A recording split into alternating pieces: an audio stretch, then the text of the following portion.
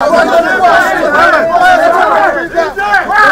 bitter feud on the Kibra by-election aftermath has now sucked in Interior Cabinet Secretary Dr Fred Matiang'i and his Principal Secretary Dr Karanja Kibicho as Deputy President Dr William Ruto trained his guns on the two whom his allies in Parliament allege had a meeting with ODM party leader Raila Odinga, where orders were issued to security officers not to arrest the youth who caused the violence.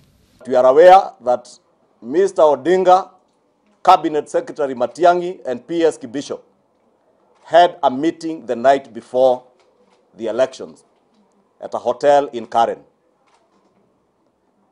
And it is no wonder then that the goons that were commandeered and commanded by Simba Arati, none of them, either Simba Arati or his goons, none of them can be arrested because they have the protection and the patronage of people in the office of the president.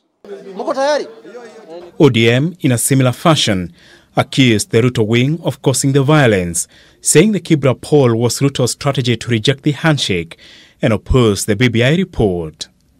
William Ruto is hiding a card. The Kalele he's making is not about Kibra. William Ruto is preparing himself to defy the BBI at the handshake. This is an initiative that has been started by his boss, His Excellency, the President of the Republic of Kenya, Uhuru Muigai Kenyatta. It's not about Kibra. We know what he's doing. Ruto, who has accused Odinga of using what he refers to as Baba's militia in a series of tweets starting November 10 on the Kibra violence, has accused Odinga of undermining the handshake and perpetuating a culture of violence, synonymous with past post-election violence cases. This as calls mounted on the government to arrest and prosecute the offenders. And therefore, we want to tell CS Matiang'i, the buck stops on your desk. You must today tell us whether it is as a result of the meetings you had or it is because Simba Arati comes from your village that you cannot take action. Honorable Dindi Nyoro, who is sitting next to me here, you sent over 150 GSU officers, 3 companies of GSU officers, to arrest Honorable Dindi Nyoro from Murang'a.